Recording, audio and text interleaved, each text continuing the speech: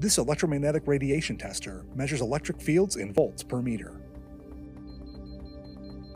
The alarm sounds and the red light flashes when electromagnetic fields go above 40 volts per meter, the harmful range. From this distance, the phone emits about 100 volts per meter. When the Shungite beads are placed between the phone and meter, it drops to about 30 volts per meter. Other gemstone beads like amethyst or aquamarine do not have a similar effect on the electromagnetic radiation.